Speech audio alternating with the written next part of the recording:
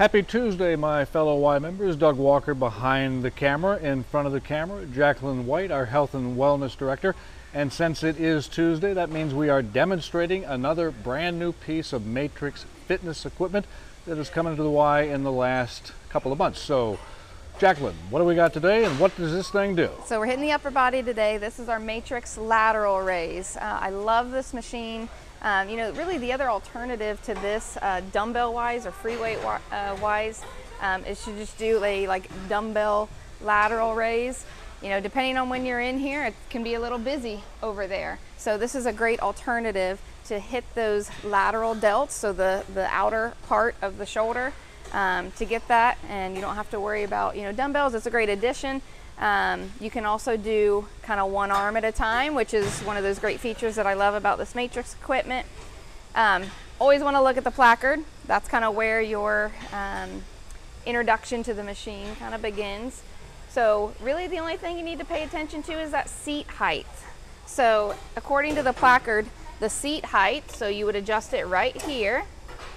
All right, and there's all kinds of numbers on the side. So once you kind of find your number, you'll know where you need to be. So how high does it need to be?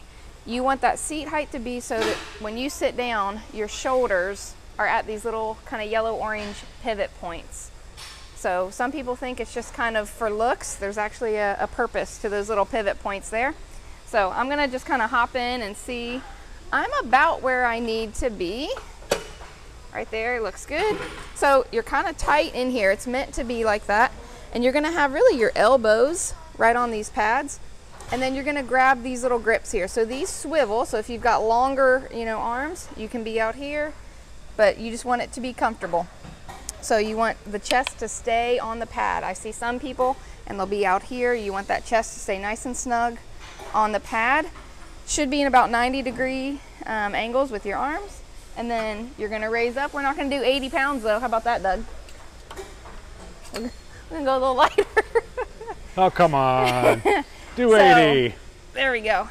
So, and you should be right about there. And then again, we always talk about this control. You never want to slam it down. The key too is to stop so that it's kind of flat right there. No need to go way up here. There's no benefit to the shoulders to go up that high.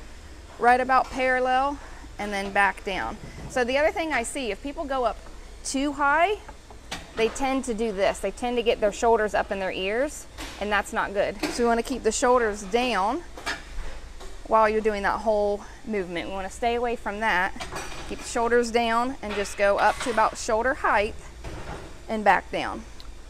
So that's going to hit. For people who actually go beyond that point, that could cause some issues as far as injury or muscle pulls, could it not? Yep, and a lot of people, you know, especially women, we don't want big muscles here. That trap muscle, we don't want those, you know, big traps here.